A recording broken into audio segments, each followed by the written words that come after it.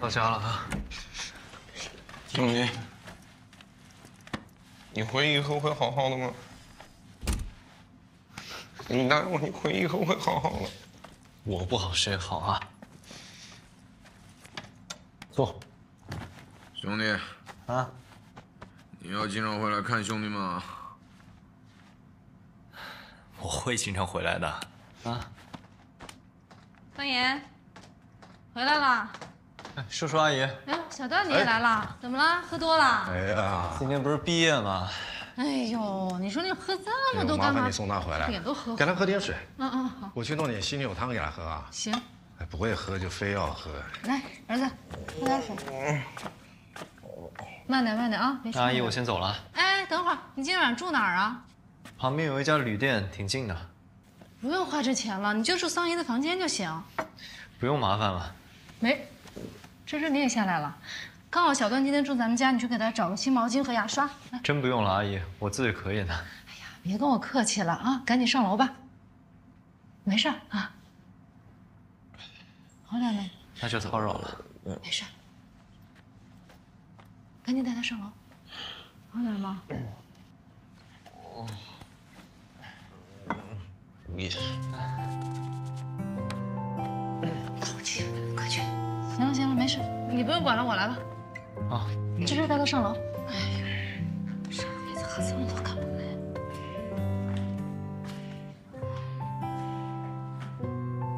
爸爸好了没？啊，再等会儿啊。多给他喝点水啊。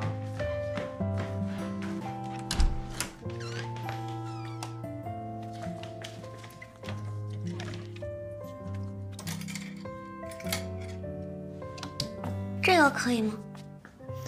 可以，谢谢。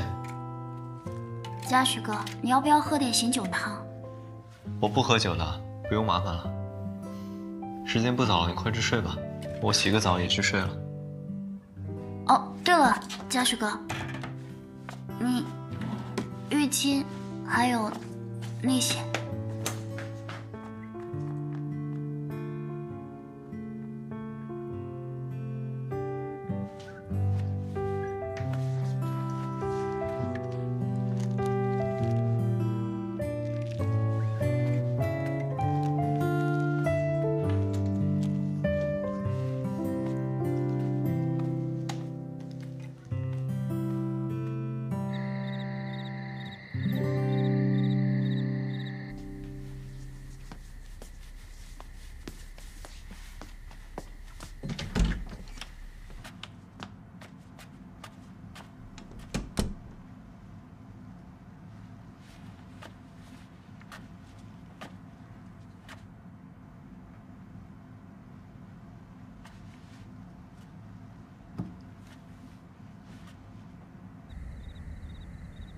你爸爸虽然身体状况比较稳定，但还是要避免反复感染，有可能随时都要再送进加护病房。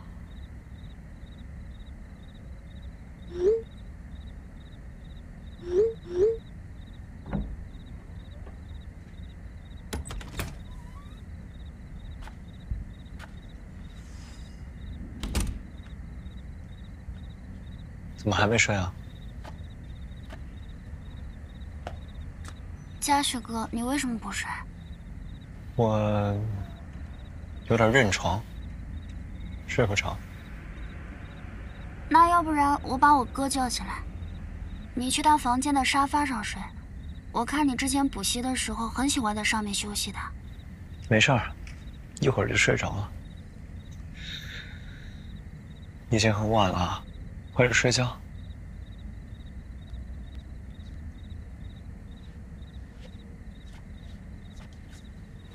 你不开心吗？没有啊，怎么可能？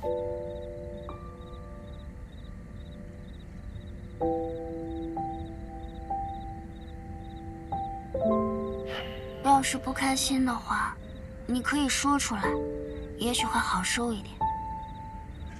我不会跟别人说的。